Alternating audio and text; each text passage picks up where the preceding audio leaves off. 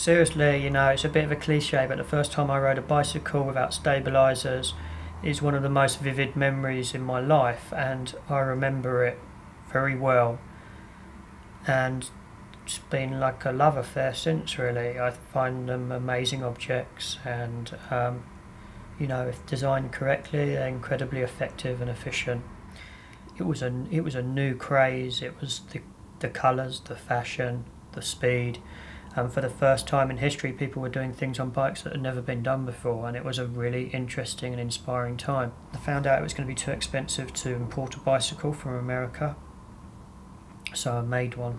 I was building bikes in my parents' garden from about kind of 15, when I was about 15, something like that. If I talk a little bit about my schooling, my mother realised that I wasn't quite normal, if there is a normal, at a fairly young age, and I was diagnosed with dyslexia. So subsequently I probably didn't get on academically as well as perhaps I should have. You know, it was okay to be creative at secondary school if you were drawing flowers in a plant pot, you know what I mean? I wasn't really into that, to be honest. You know, got to remember as well, when I was skateboarding, I was probably me and my brother and a handful of friends.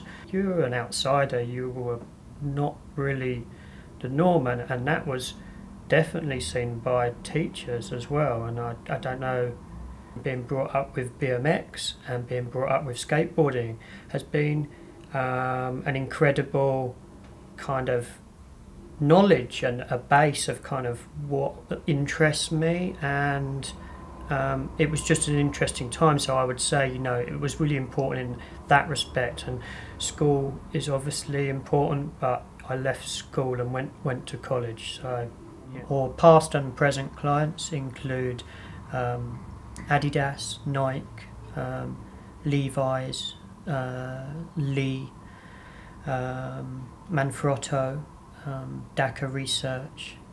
In my studio I take my puppy to work every day, and she's the only full-time member of staff with me. It's a very small studio, and there's a small office and a workshop, but it's kind of almost got it to a stage where I'm really happy with how it works and use it as a design laboratory, I suppose. I'm really enthusiastic about a recent project that I've been working on, and it's my first production bicycle. If you skate now, you get all the girls, you're cool, you know what I mean? It's completely different. You paid millions of pounds to ride your skateboard. It used to be like that, do you know what I mean? And it's that sort of thing where you just did it because you like doing it, and it's the same with this product. I think if you take this attitude of, like, we're going to put this thing out, we're going to decide what colour it is, and we're going to decide who we sell it to, and the distribution network and the channels that it's going to be sold. If I want to put, you know, bikini-clad girls on the advertising campaign, then that's what I'm going to do. If I want to put guys in G-strings on it, you know what I mean, with cases of beer and an elephant on it, then that's what I'm going to do. It's up to me. I'm not having some twat in a suit tell me that, you know, well, statistics say that we're only going to sell it to this part of the population, because all my life I've not really done things by the rules, and, you know, it hasn't been too bad, so